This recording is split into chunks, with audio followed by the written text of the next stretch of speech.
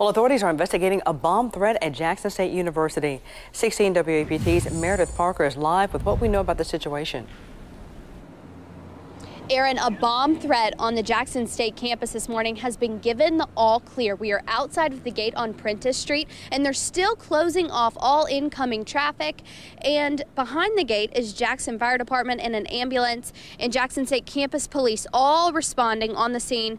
The threat was made to McAllister dorm, and students have since gone back inside, still returning to their dorms. But security is still checking and regulating every person walking onto the campus. As soon as we learn more, we will bring it to you. Live in Jackson, Meredith Parker, 16 WAPT News.